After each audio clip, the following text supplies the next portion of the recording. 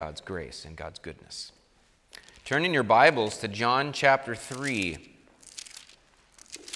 The Gospel of John chapter 3. We looked at this same passage of Scripture last week, and we're going to look at it again from a different perspective. And I trust that the Lord will work in our hearts. John chapter 3, verse 22. It's amazing to me how the Word of God always has something new for us. And you can read, I was just talking about how the lyrics to Amazing Grace are a blessing to me every time I consider them, but it's the same truths. But when you look in the Word of God, you find different things that just pop out to you from the same verses, and only a supernatural book can do that. But John chapter 3, let's read the latter half of this chapter, starting in verse 22. After these things came Jesus and his disciples into the land of Judea, and there he tarried with them and baptized. And John also was baptizing in Aenon near to Salim, because there was much water there. And they came and were baptized, for John was not yet cast into prison. Then there arose a question between some of John's disciples and the Jews about purifying. And they came unto John and said unto him, Rabbi, he that was with thee beyond Jordan, to whom thou bearest witness, behold, the same baptizeth, and all men come to him. John answered and said, A man can receive nothing except it be given him from heaven. Ye yourselves bear me witness that I said, I am not the Christ, but that I am sent before him. He that hath the bride is the bridegroom, but the friend of the bridegroom, which standeth and heareth him, rejoiceth greatly because of the bridegroom's voice. This my joy, therefore, is fulfilled. He must increase, but I must decrease. He that cometh from above is above all. He that is of the earth is earthly, and speaketh of the earth. He that cometh from heaven is above all, and what he hath seen and heard, that he testifieth, and no man receiveth his testimony. He that hath received his testimony hath set to his seal that God is true. For he whom God hath sent speaketh the words of God. For God giveth not the Spirit by measure unto him. The Father loveth the Son, and hath given all things into his hand. He that believeth on the Son hath everlasting life. And he that believeth not the Son shall not see life, but the wrath of God abideth on him. Let's pray. Father, I ask that you would speak to us. We need you to speak to our hearts. You don't speak to us with an audible voice. You don't dazzle us with visible signs and wonders, but you speak to us with the supernatural Word of God to open our eyes and our understanding to our need and our sin and your goodness and your power and your sufficiency in everything. And Lord, the reason you do this is because of your grace. You are not obligated to save us. We deserve judgment. And as a just judge, you are obligated to judge our sin. But you also extend grace to us and give us an option to escape judgment and receive salvation. And I pray that you would work in hearts to that end this morning. But I pray that you'd work in the hearts of the saved as well. There are truths here for us, the saved, the children of God, and I pray that you would speak to us at the same time. In Jesus' name I pray. Amen. If you look very hard at all, you will very quickly find that there are many life coaches out there that will give you all kinds of advice on how to have a successful life. Maybe you've followed some of these. People have published books, people have blogs, people have all kinds of ways of providing their advice on how to live life. And some of it, if you've followed some of it, it may seem to work. Maybe in some cases, their advice does not seem to work for you. And it seems like with every life coach and that sort of thing, there are people that swear by it and say, this will turn your life around, and other people that say, it didn't do anything for me. It's worthless. It doesn't help. But in our text here, we find some principles John the Baptist is demonstrating. He demonstrates some wisdom on how to view life. And if we can take note and apply, we will find a lot of answers. He was occupied with serving the Lord, and the Jews brought a problem. I use that in quotes because it wasn't a big problem, but they thought it was a problem. They brought a problem to him, and many people have encountered this sort of problem themselves. In a broad sense, in a general sense, you may have had a similar problem, and maybe you didn't handle it properly. But John the Baptist did handle it properly, and we can learn from it.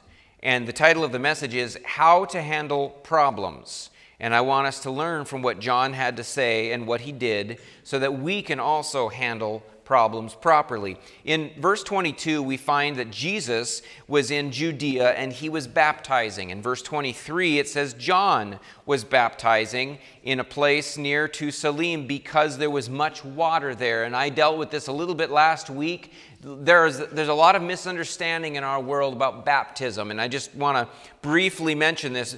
Baptism does not make anyone a child of God. Baptism does not take anyone to heaven. If you have been baptized, you're not going to heaven simply because you got wet. But many people believe that. They believe that if you get sprinkled, you've been baptized. John was baptizing in a place where there was much water. Sprinkling is not baptism.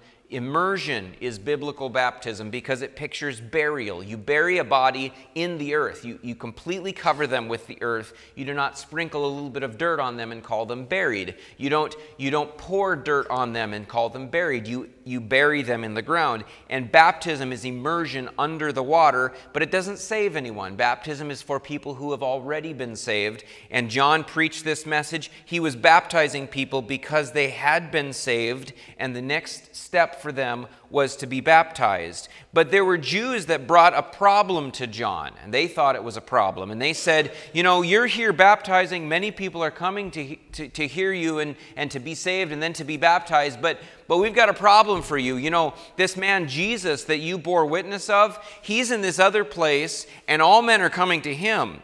It says that they also had a question about purifying, and it was kind of a technical question. It was a controversy that they were raising up, and people do that all the time today. They bring up a technical question for debate and controversy, and it confuses and distracts people. And so John was kind of dealing with these two problems, the first being this question about purifying, and why do you do it differently? What do you think about this? Well, I think this, and we can argue about it, and John wasn't going to get distracted. But this also this problem about Jesus being somewhere else. He's doing the same thing you are. He's competition for you, and all people are going to him. What are you going to do about this? I mean, if you're the prophet of God and you're doing this, why is he trying to steal your thunder, so to speak? This problem, and John dealt with it properly. The first thing that we need to do, follow John's example in how to handle problems. The first thing we need to do, the first thing, I'll speak to you, and I'll say you and your. The first thing to do is put yourself in your place. Put yourself in your place. We tend to fall into the trap of self-exaltation. And we lift ourselves up, and we take ourselves out of our proper place and lift ourselves higher than we ought to be. When this problem came to John, they said in verse 26, Rabbi, he's over here baptizing. All men come to him. You have competition. They're all going to him. What are you going to do about it? How did John respond? Well, he answered very curiously in some ways, but we look deeper and we think about what he said, and he put himself in his place. Verse 27, John answered and said, a man can receive nothing except it be given him from heaven. You're coming to me with this problem as though I should be offended that somebody else is doing this?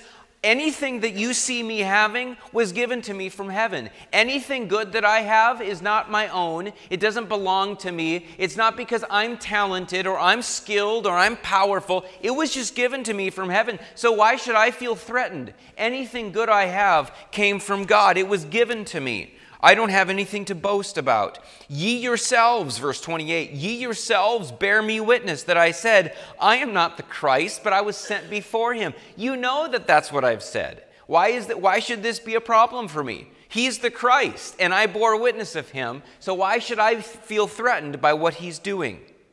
Self-exaltation. Let's look at some things about self-exaltation. Again, raising ourselves up higher than we ought to be. First thing about it is that it's dishonest. Self-exaltation is dishonest.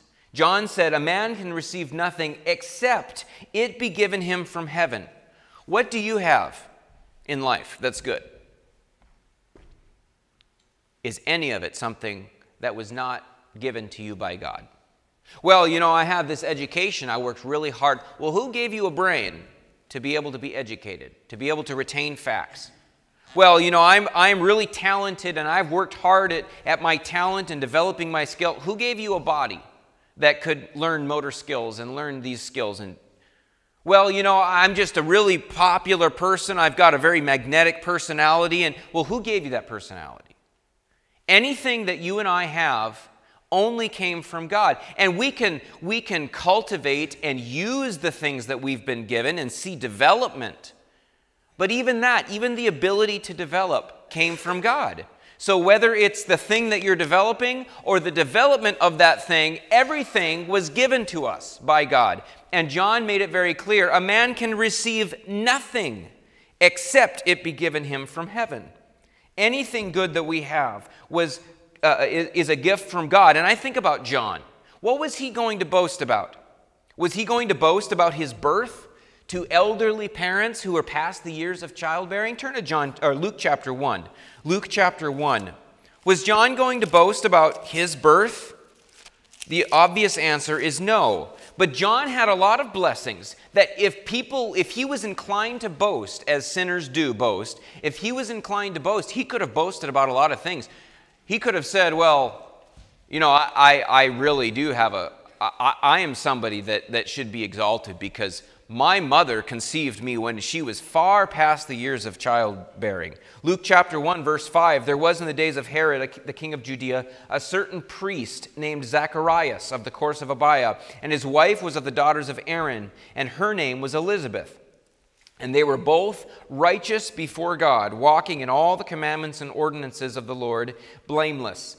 And they had no child, because that Elizabeth was barren, and they both were now well stricken in years. We understand that there is a time in life when people are able to have children, and then they get too old, and there's no more childbearing. This is what happened to John's parents. But he was born to them after this, and we could read on in the chapter, and an angel appeared to Zacharias. You're going to have a son. You're going to call his name John. God's got a great purpose for him. Was John going to boast about this? No, that was given to John. There was no way he could make that happen. He didn't have anything to boast about, yet people boast about this sort of thing. Was he going to boast about his birth? It was given to him. Look at verse 15 of Luke 1. Was he going to boast about being filled with the Holy Ghost from the womb? Luke 1:15, for he shall be great in the sight of the Lord, and shall drink neither wine nor strong drink, and he shall be filled with the Holy Ghost, even from his mother's womb. Christians are called upon to live in a way before God in obedience where the Spirit of God will fill their life. When you're saved, when you repent of your sins and you call on the name of the Lord in faith, you are saved. God saves you. He makes you his child, and the Holy Spirit comes to indwell your life. It's a wonderful truth to have the Holy Spirit of God with you no matter where you are, wherever you go, the Spirit of God is with you. But when the Bible talks about being filled with the Spirit in the New Testament, it's talking about being empowered and being led and being used actively. It's not just being indwelled, but it's being guided and sort of like a puppet being directed. And our choices, our thinking is all being guided by the Spirit of God. Here it says, John the Baptist shall be filled with the Holy Ghost even from his mother's womb. I don't really understand that very well because John was a sinner and he had to be saved too. How could he be filled from the womb and still be a sinner that needed to be saved? I don't have an explanation for that. But was John going to boast about that? What control did he have over that, being filled in the mother's womb? He had no control over it. Was he going to boast? Of course not. He received it from heaven. Everything that he had, it was given to him from heaven. Was he going to boast about God's calling on his life? Look at verse 17. Luke 1:17. And he shall go before him in the spirit and power of Elias. Go before Christ, go before God, the Messiah. He shall go before him in the spirit and power of Elias to turn the hearts of the fathers to the children and the disobedient to the wisdom of the just, and to make ready a people prepared for the Lord. God called him to do this. Was John going to boast that God had placed this calling on his life? No, it was given to him. It was initiated by the Lord. There was no room for boasting. 1 Corinthians 4:7, Paul writes to the church in Corinth, and he asks some very good questions. He says, "For who maketh thee to differ from another?" My wife and I were talking about genetics on the way to church this morning, and how DNA, we don't control how we're built and how tall we become and these sorts of things, our hair color, all these things that we're born with. It was given to us. And who maketh thee to differ from one another? Why did God make some people tall and some people short and some people dark and some people... It was just given to us. And Paul goes on, "And what hast thou that thou didst not receive?"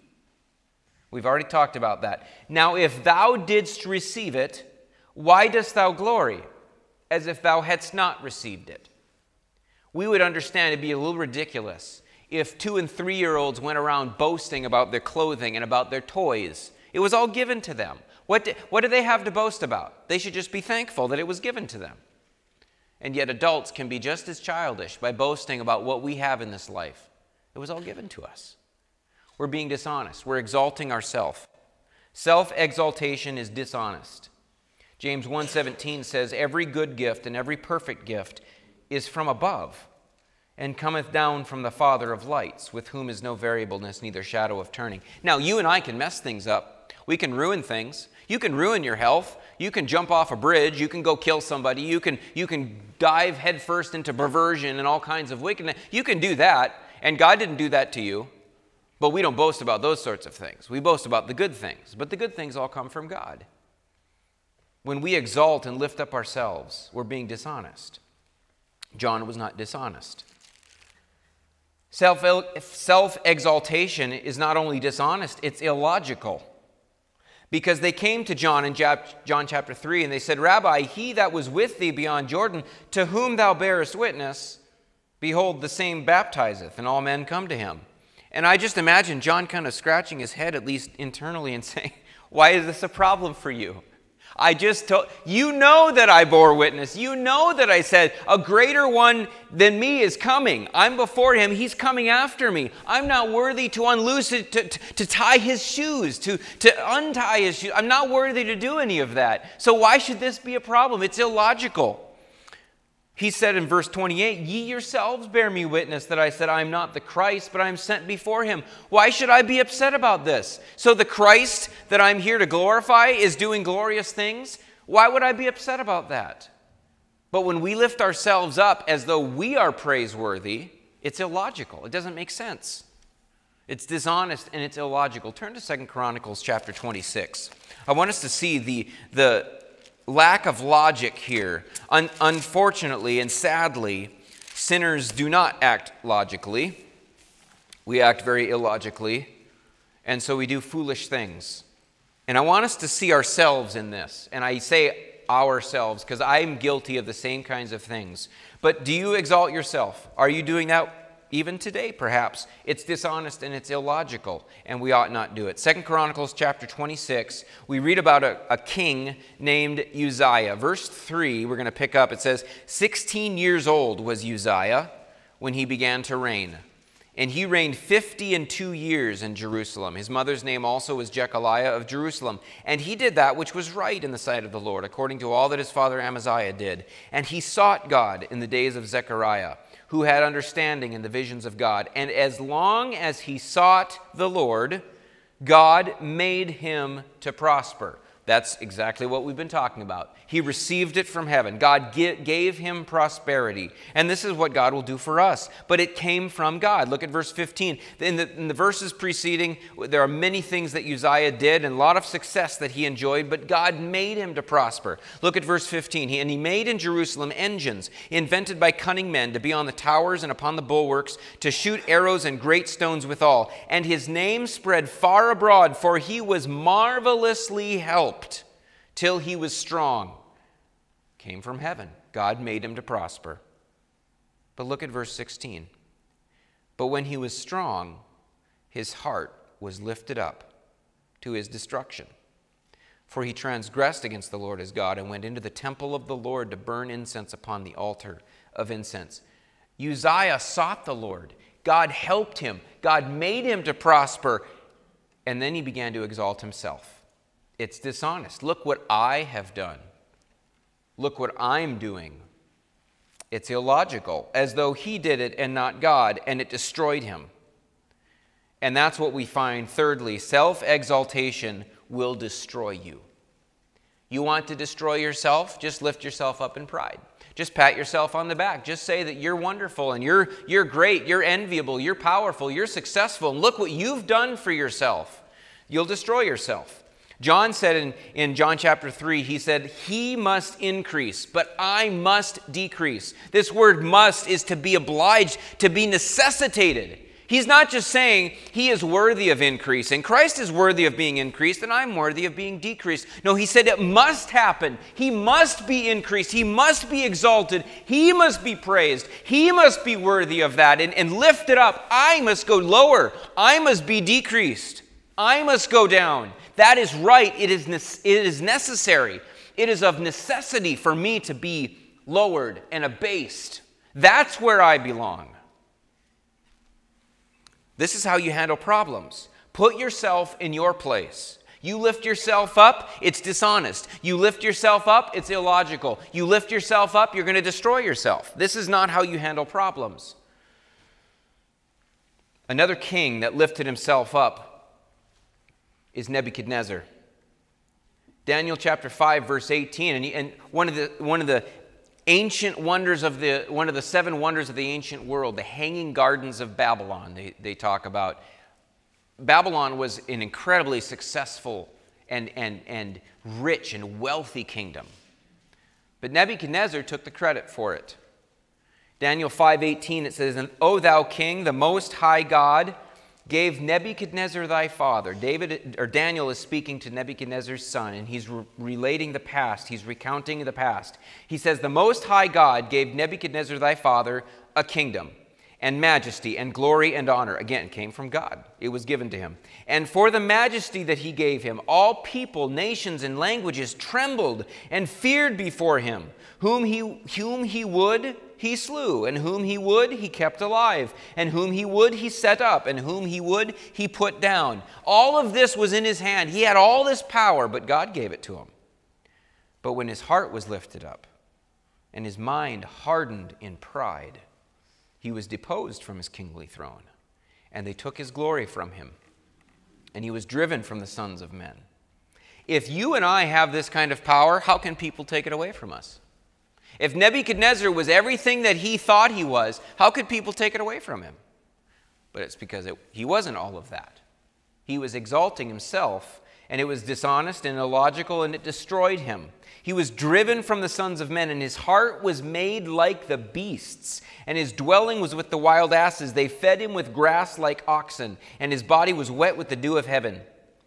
And we read in Daniel, his mind, he lost his mind. He thought he was a cow. He ate grass. He thought it was an animal. God took away his understanding till he knew that the Most High God ruled in the kingdom of men, and that he appointeth over it whomsoever he will. Self-exaltation will destroy you. Proverbs 16:18 says, "Pride goeth before destruction, and an haughty spirit before a fall." You want to make your problems worse? Just lift yourself up in pride. Well, if it weren't for them, I wouldn't have any problem. They're to blame. If it weren't for them, I would have... No, that's lifting yourself up. I had a good thing going here and they ruined it. Look what I've done. That's boasting. That's lifting yourself up. It's illogical. It's dishonest. It'll destroy you. Pride goeth before destruction. John said, he must increase. I must decrease. What if you go to the doctor and you have a checkup and they come to you and they say, you've got cancer. You must have cancer surgery. We think about must pretty importantly, don't we? Okay, well, if we don't have this, I'm going to die. I must have this surgery. Do we think about humility that way? I must decrease. Because if I don't, where will I end up? Where does pride take us? Where does self-exaltation take us? If you don't put yourself in your place and you instead lift yourself up, where's the end of that? What's the end of that road? Well, we get a picture of it in Isaiah 14. Verse 13, it's quoting a creature named Lucifer. And he says, speaking to Lucifer, it says, for thou hast said in thine heart, this is what he said, I will ascend into heaven. I will exalt my throne above the stars of God. I will sit also upon the mount of the congregation in the sides of the north. I will ascend above the heights of the clouds. I will be like the Most High. Well, we know him now as Satan. He was cast down. And he is headed for ultimate destruction. The epitome of destruction. The worst kind of destruction. Because every good thing that he had also came from God.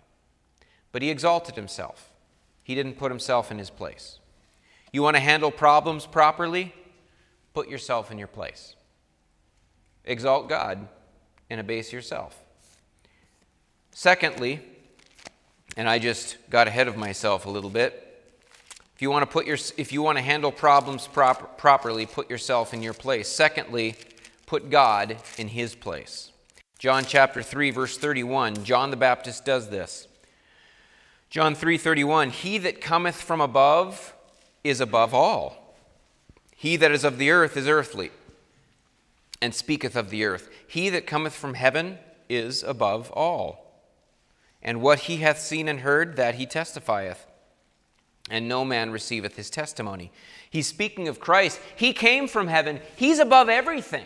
Not only have I received all that I have from heaven, and I don't have any reason to boast, but he's above me. He must increase, I must decrease. He's above all. He's above you too. He's above all of us. He's above everything. He came from heaven. He's above the earth. We are earthly, and we are below that. Verse 32, and what he hath seen and heard, that he testifieth, and no man receiveth his testimony. He that hath received his testimony hath set to his seal that God is true. You receive the testimony of Christ. You receive the message of Christ. You bring forth fruits meet for repentance, as John preached.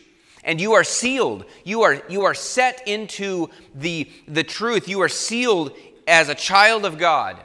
I'm thankful that when you come to Christ and you accept the message that Christ has for you, and you abase yourself and you lift up Christ and you confess your sin and you turn to Christ in faith and repentance, that you're sealed. You're saved forever.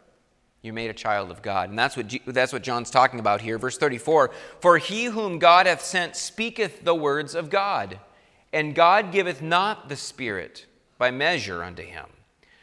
The Spirit of God is with Christ, measureless, unbounded, infinitely.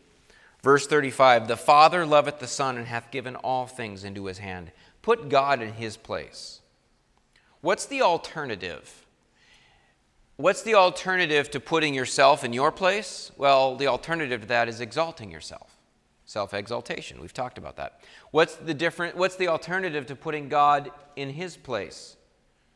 Well, we could say it's pulling him down, but it's unbelief, because the Bible tells us who God is and what his place is. And when we do not put God in his place in our heart and acknowledge him as that, we're guilty of unbelief. We're saying, I don't believe that. That's a lie. That's false. And there's something about unbelief. it's dishonest. Just like self-exaltation is dishonest, unbelief is dishonest. John 1:9 says, speaking of Christ, that was the true light, which lighteth every man that cometh into the world. Turn to Romans chapter 1. Sometimes we don't believe things because we've never seen any evidence for them. You might say, my boss is a jerk because all I've ever seen is evidence that he's a jerk. And that's a human example. Hopefully you don't have a boss like that. You might say, I am not good at math because all the evidence I've ever seen is that I struggle with math. It's an evidence that, oh no, you're really good at math. Well, I've never seen any evidence to lead me to believe that. We might disbelieve something because we've never seen any evidence, but that is not true of God. Some people say God doesn't exist. If he does exist, where is he? Where is the evidence? But the Bible is very clear that every man knows that God is real. And when people say that God is not real, they are deceiving themselves. They are being dishonest. The light, the Christ, the truth of God, lighteth every man that cometh into the world. And we can deceive ourselves, but that's the point. Unbelief is dishonest. Look at Romans 1, verse 18. For the wrath of God is revealed from heaven against all ungodliness and unrighteousness of men who hold or suppress the truth in unrighteousness.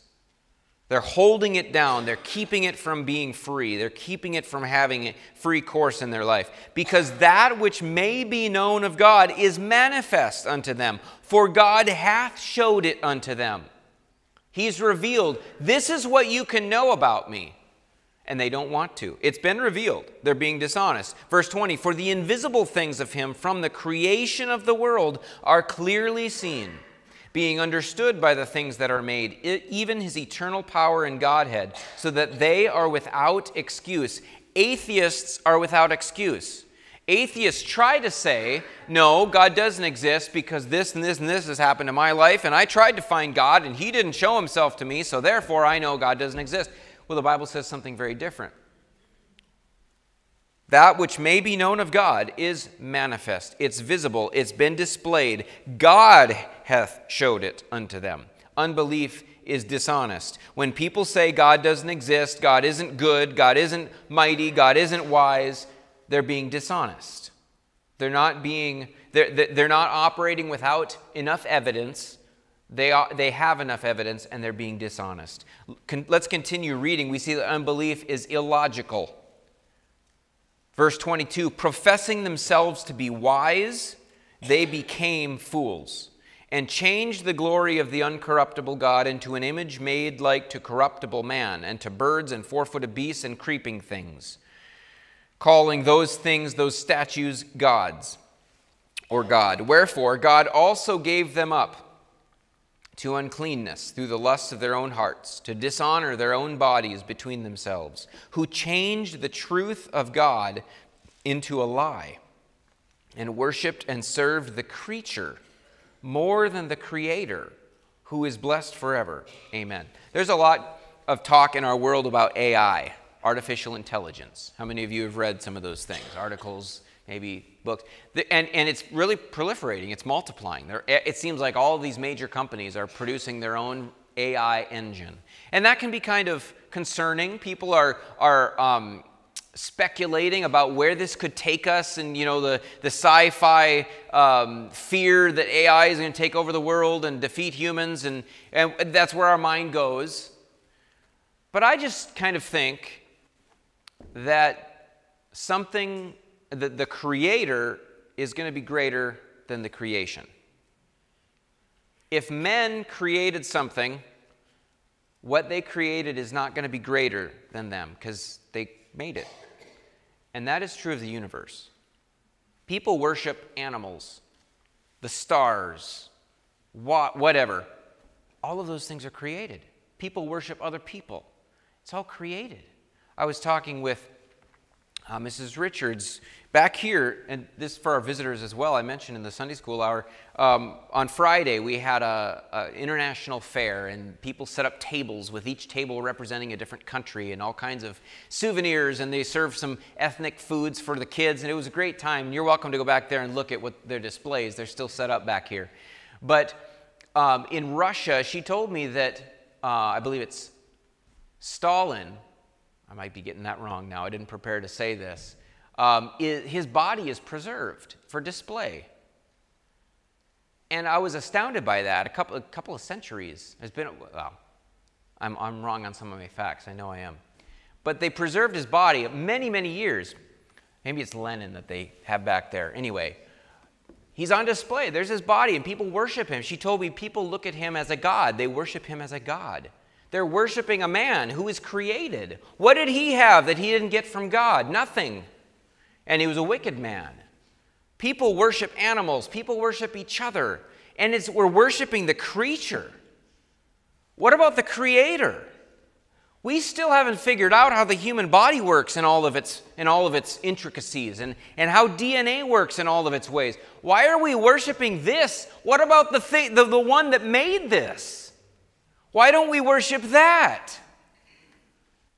Unbelief is illogical. And people are determined. They refuse to believe in God. And so they worship something else. It's illogical. And finally, unbelief will destroy you. Romans 1:26, for this cause God gave them up unto vile affections. For even their women did change the natural use into that which is against nature. And likewise also the men, leaving the natural use of the woman, burned in their lust one toward another, men with men, working that which is unseemly, and receiving in themselves that recompense of their error, which was meet. And even as they did not like to retain God in their knowledge, God gave them over to a reprobate mind, to do those things which are not convenient, being filled with all unrighteousness, fornication, wickedness, covetousness, maliciousness, full of envy, murder, debate, deceit, malignity, whisperers, backbiters, haters of God, despiteful, proud, boasters, inventors of evil things, disobedient to parents, without understanding, covenant breakers, without natural affection, implacable, unmerciful. Who wants to live like that? But this is what happens when people say, I will not believe in God. And they refuse, and their heart is hard, and they lift themselves up, and finally God says, okay, go do that. I'll let you. I'll allow you to pursue sin. We see so much of that in our world today. People saying, I'm enlightened, I get to live this way, and the Bible says it's wicked and vile and an abomination, but I'm going to do it anyway. And those people aren't happy. They're not fulfilled. They're not content. They're very discontented, very strident in trying to make people approve of them because they have a guilty conscience. God's giving them up unto what they're pursuing, and it's destroying them, and it's sad. This is what unbelief does to us. And what we've described here sounds very similar to self-exaltation. Because pride and unbelief are two sides of the same coin. You lift yourself up in pride, it's because you don't believe what God says about you. You don't believe what God says about himself and what God says about sin. The natural result is that you're going to lift yourself up in pride.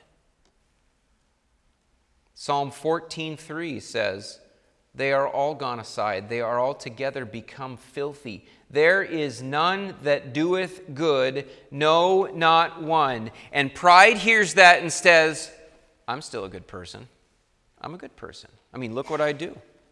I mean, the Bible says there's none that doeth good, but no, I am a good person. Pride says, I don't believe what the Bible says. I know I'm good. Romans 3:10 says, as it is written, there is none righteous, no, not one. And unbelief says, well, that's not accurate because I'm righteous. I mean, look what I've done. You want to know how many people I've helped? Let me tell you. It's not exactly true that there is none that doeth good, because I do good. That's what pride says. And if that's you, if you refuse to believe what God has said. If you lift yourself up, there is destruction coming. It will destroy you. Revelation 21:8 says, "But the fearful and unbelieving and the abominable and murderers and whoremongers and sorcerers and idolaters and all liars." There are some really horrendous sins in there, like murderers. Murder is a terrible sin. Whoremongers, terrible immorality. Sorcerers, idolaters, these are wicked people. But liars? Well, I mean, that's not so bad. I mean, I lied to protect somebody. I lied to, yeah, it's not that bad. Well, it is that bad. That's what God says. Unbelieving? I mean, if I had more evidence, no, it's wicked. Fearful? It's because we don't believe. All of these people shall have their part in the lake which burneth with fire and brimstone, which is the second death. Because there is none that doeth good, no, not one.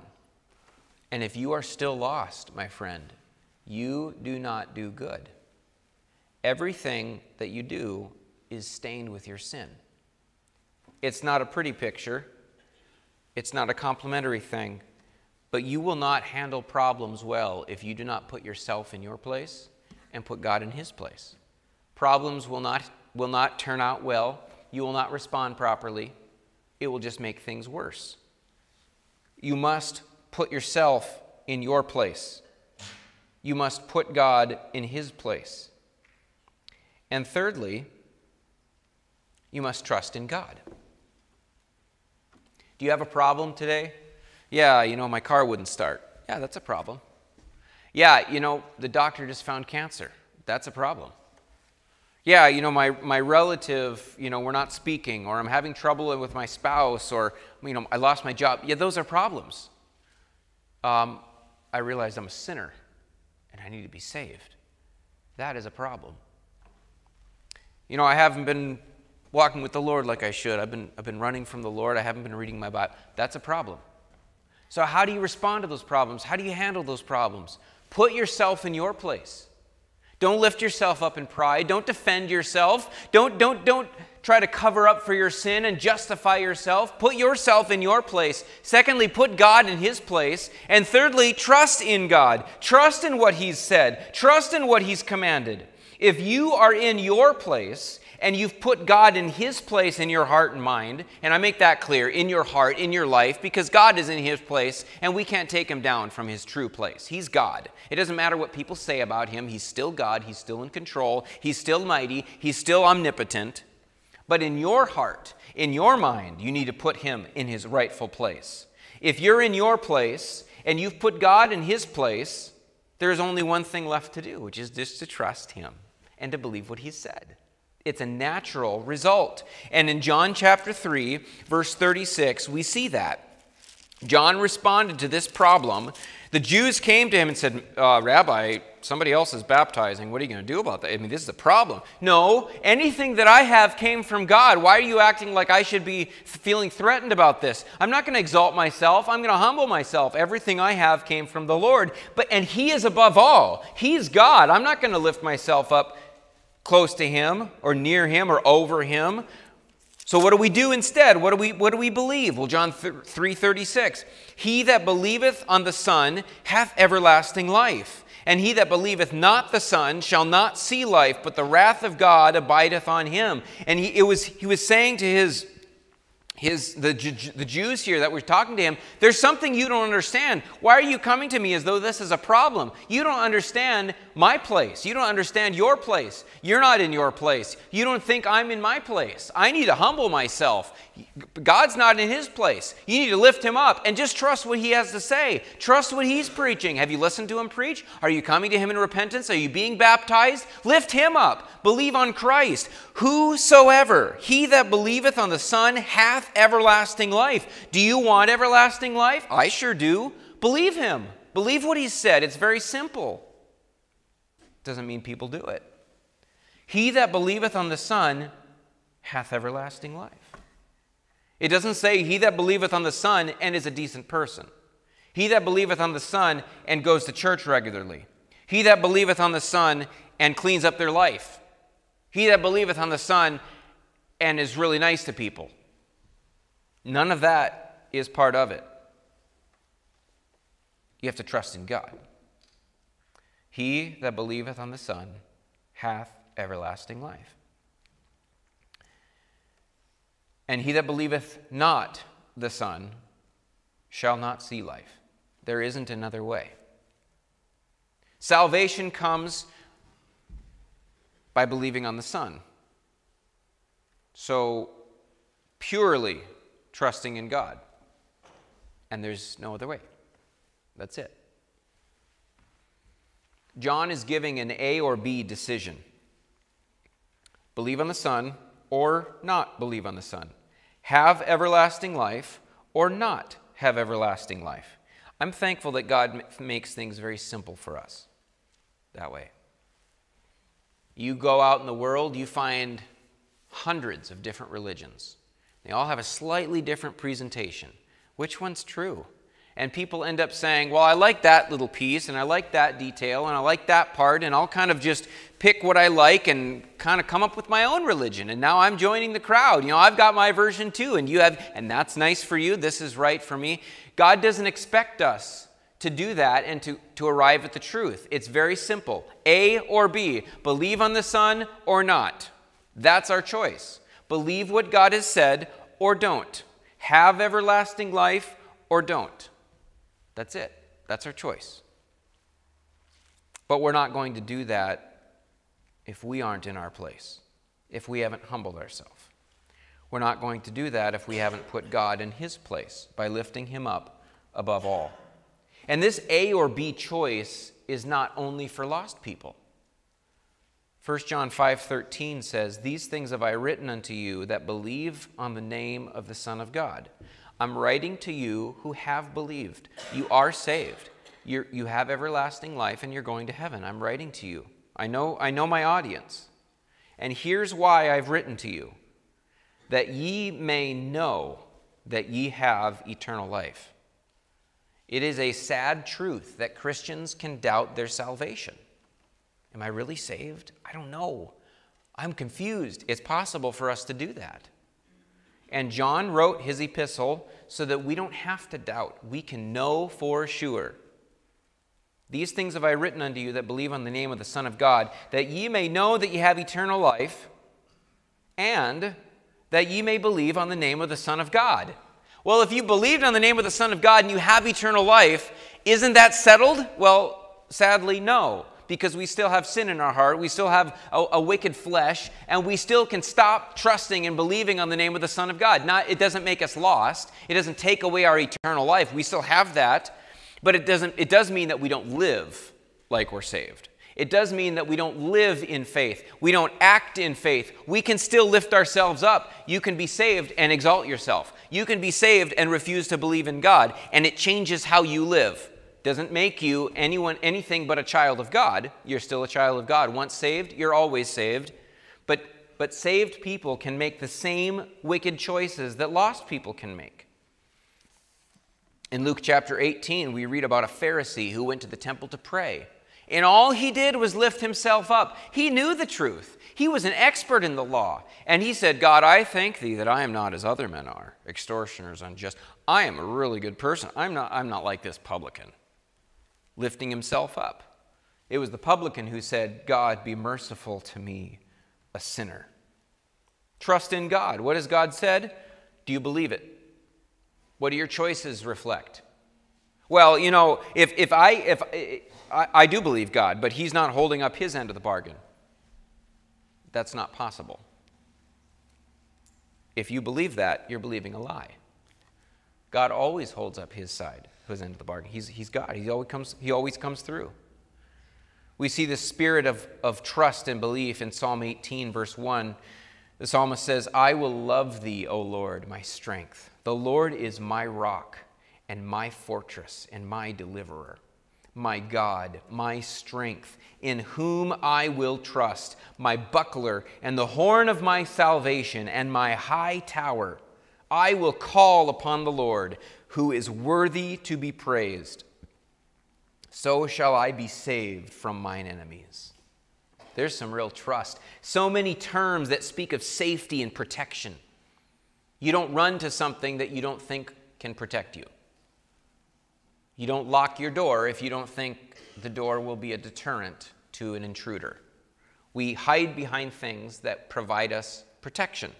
And this psalmist is saying, the Lord is that. I trust him. Turn to Luke chapter 5. And as we finish here, I want to ask some questions. Do you have trouble trusting God?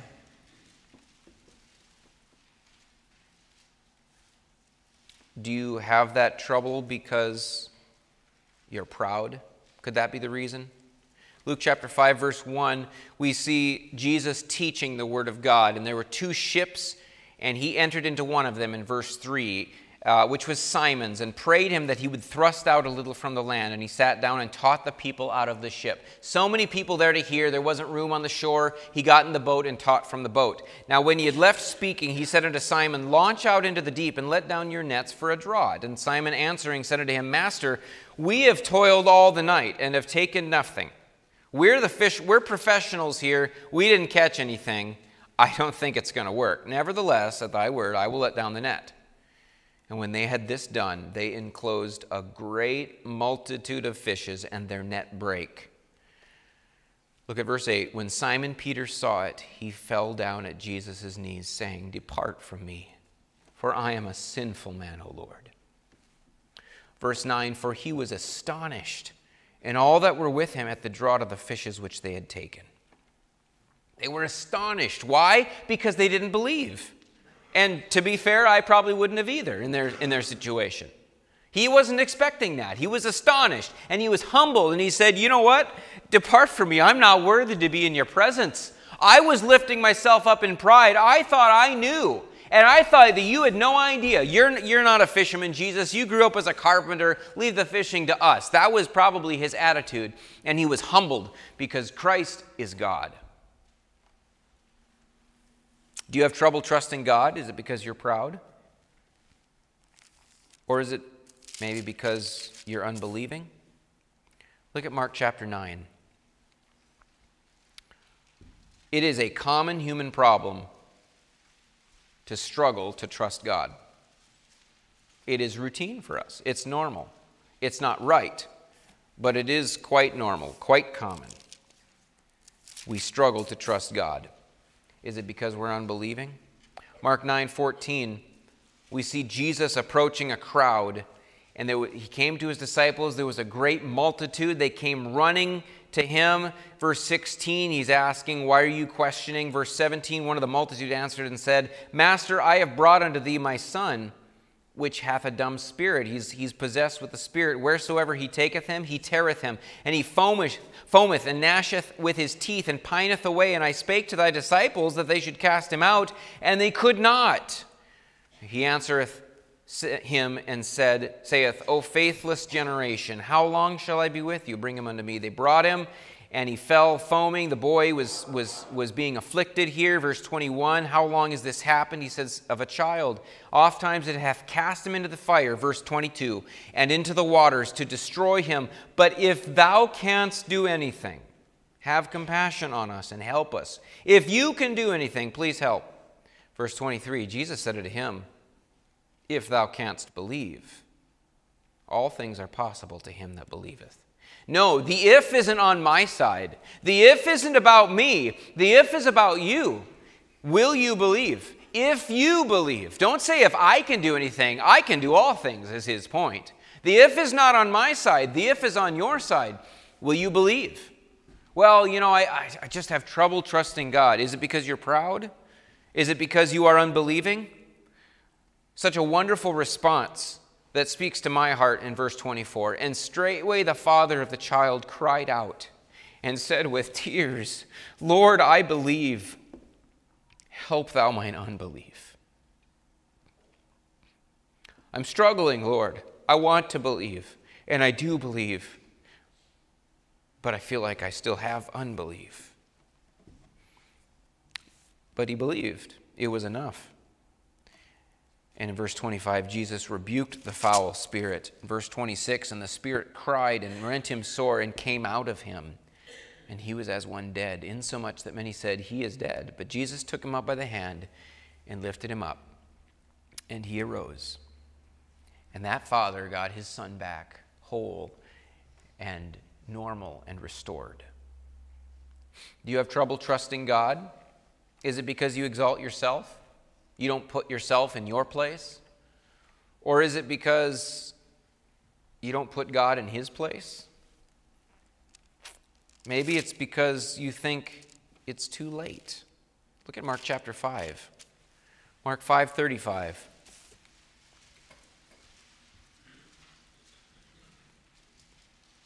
Sometimes people don't trust God because they think it's too late. It's over. It's done. The opportunity is past. Verse 35, while he yet spake, there came from the ruler of the synagogue's house certain which said, thy daughter is dead. Why troublest thou the master any further? The father came to ask for his daughter to be raised from the dead. And then people said, the daughter is dead. It's over with. It's too late. Verse 36, as soon as Jesus heard the word that was spoken, he saith unto the ruler of the synagogue, be not afraid, only believe. If you're hearing the sound of my voice, it's not too late. It's not too late with God. Don't think it's too late. Put yourself in your place. Put God in his place and trust God. Later in the chapter that he walked in and they were mourning the death of the girl and he said, she's just asleep, and they laughed him to scorn. But they weren't laughing when he brought her out alive. It's not too late.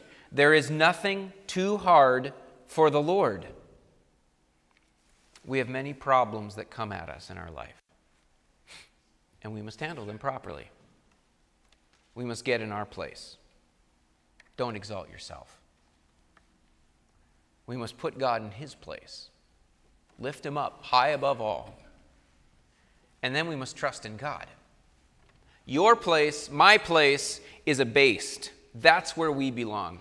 God's place is high and lifted up above all. And if that's where we all are, it is natural, it's normal, it's expected to just trust in God because he's up there and I'm down here. I can't do anything, but he can, so why wouldn't I trust him? Yet people struggle because they're not in their place or God's not in his place.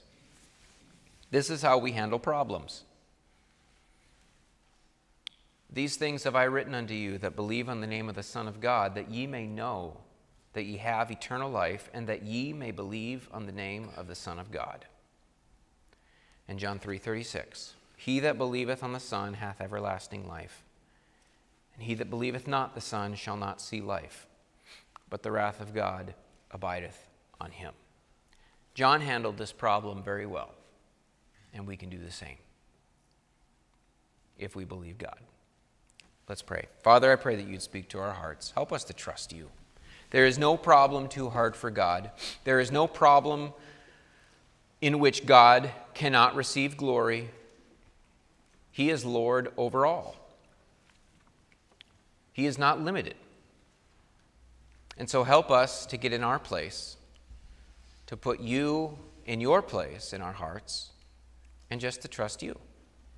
Too often we try to make things happen. We try to salve our conscience. We try to fix the issue. We try to deny that the problem even exists. And all we do is make it worse. All we do is ruin our own joy and make ourselves fearful. Help us just to be in our place, to abase ourselves, to lift up Christ, and to trust him. I pray these things in Jesus' name. Amen. If you'll stand with me, we'll have a brief moment of invitation, we call it. God's spoken to you, showing you that maybe you haven't put yourself in your place, or maybe you haven't put God in his place. Maybe you're not trusting him, and you want to come up to the front and pray and respond to the Lord. You're welcome to do that. Maybe you have some questions you'd like to ask someone and have someone open the Bible and give you a Bible answer, we'd love to do that for you. Just come to the front. We won't embarrass you. We want to give you an opportunity to respond to what the Spirit of God might be saying to you. Don't ignore Him. Don't push Him away. He's still working. You still have an opportunity. It's not too late. Get in your place, put Him in His place, and just trust what He's said. It's very simple, but it's often difficult. It doesn't have to be. Let's just obey. Let's just do it. All to Jesus I surrender. All to Him I freely give. Whatever it costs, whatever it takes, He can have it. Because He's God and I am not.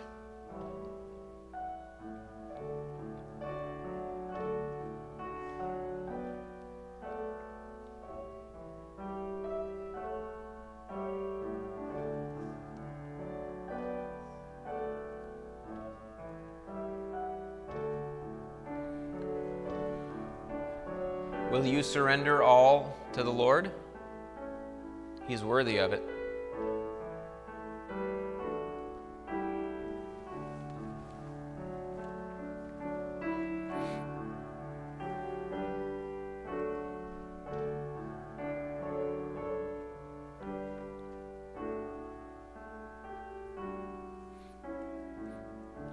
Thank you for your attention this morning. It's great to have you here, and if we can be a blessing to you, if we can give you Bible answers to your questions, we want to do that. But don't ignore what God might be speaking to you about. That is the worst choice that you and I could ever make, is pushing God away and ignoring and rejecting what He has to say. Respond to Him. Come to Him. Trust in Him. Abase yourself. Right where we belong is down low. Stay low. And the Lord will bless. Trust in the Lord with what He's said. Trust in His words. He'll change your life, and He'll help you handle all of your problems properly. Doesn't mean you won't have any problems, but you can handle them right, and He'll be glorified instead of us being destroyed.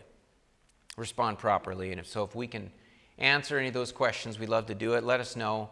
We're going to be back here tonight at 6 o'clock, opening the Word of God again. Hope that you can be with us, but we're thankful that you're here. We're honored by your presence. Thank you for coming, and hope you have a good afternoon. Let's be dismissed in a word of prayer. Father, we thank you for the Word of God, and we thank you for the example of John the Baptist here, showing us how to handle problems and how to put ourselves and put God in the rightful place that we each deserve. I pray that you would help us to live this way. Help us not to be proud. It's dishonest and illogical. Help us not to be unbelievers. It'll destroy us. But instead, help us just to trust in what God said and just follow and obey. Do it cheerfully, because God is good, and He will always accomplish His good will when we'll just follow Him. Pray that you'd work in hearts, bring us back safely tonight. In Jesus' name I pray. Amen. You're dismissed. Thank you.